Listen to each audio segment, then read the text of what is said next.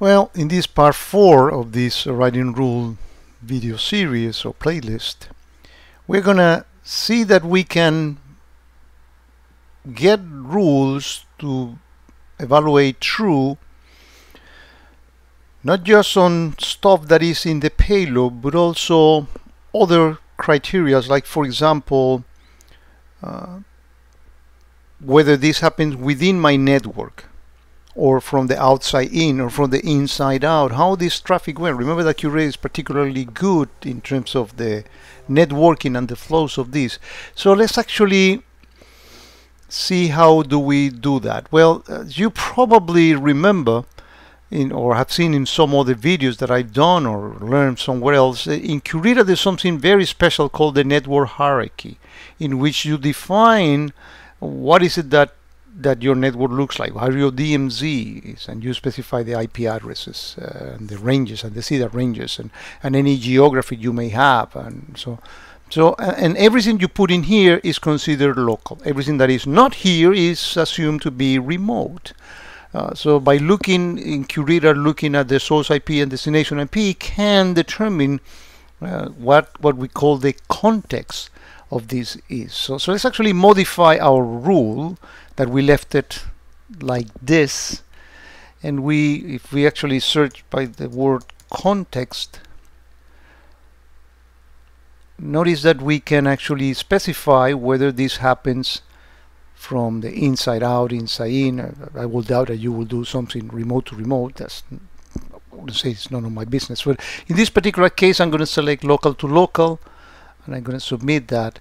And I want this rule that has getting a little bit more complex, and I'll do a separate video on an expensive rule. And when I say expensive, it's in terms of the performance that is used of your appliance. You don't pay for rules in QRadar. You can add as many as you want, and but you need to have a concern. So for example, if I were to, like we did in the previous, if I put event matches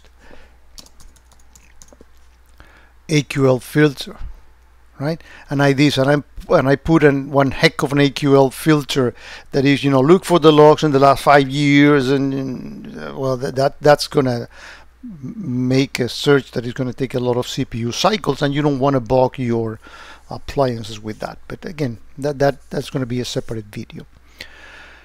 So back to what we were doing is that now we're going to make that rule to fire only when the event is local.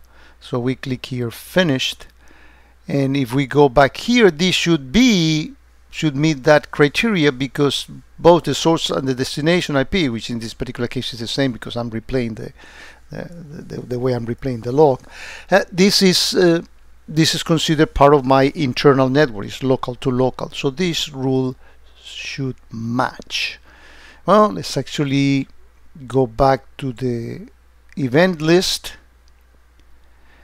and I keep getting this QRadar error. I'm gonna determine what this is, and maybe I'll do a short video about it, but doesn't impact the way that the tool is working.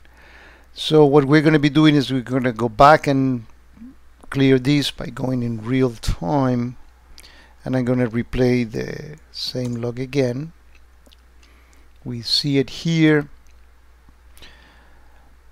No, keep forgetting. I need to pause to dive into it.